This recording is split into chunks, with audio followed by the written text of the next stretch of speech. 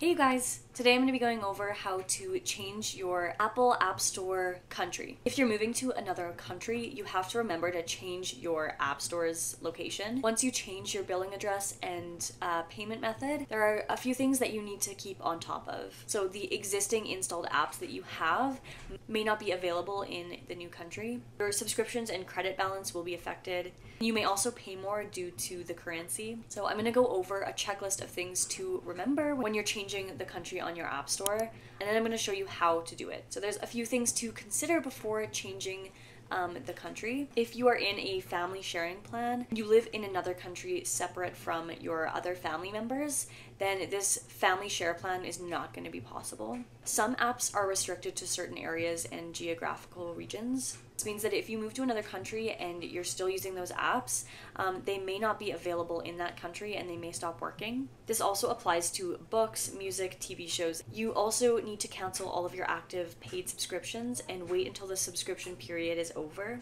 All memberships, pre-orders, movie rentals, or season passes must also be finished first, and all pending store credit refunds must be processed. Changing to another country will most likely mean changing to another currency, which could mean a higher price than what you were paying for certain subscriptions and apps. However, you may end up paying less as well. For the country you're switching to, you need to enter a valid billing address and a valid form of payment based in that country. Foreign payment methods will likely not be accepted. There is one workaround payment method, and that would be PayPal. A PayPal account can be registered in another country and Apple likely won't notice. Lastly, you will lose any remaining credit on your account. Therefore, you should ensure that you use it up before you go in and change that country in the App Store. Now that I've gone over everything that you should just be aware of and make sure of, I'm going to show you how to do this. So we're going to go into our settings, and then you're going to select your name at the top of the screen.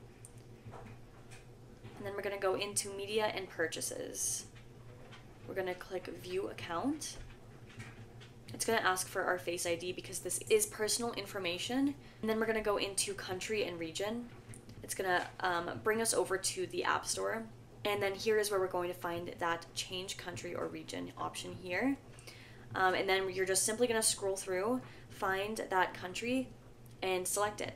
Once you select the country, it's going to bring up the terms and conditions, so you can scroll through those, select agree, and then you're just going to enter the new billing address and payment method.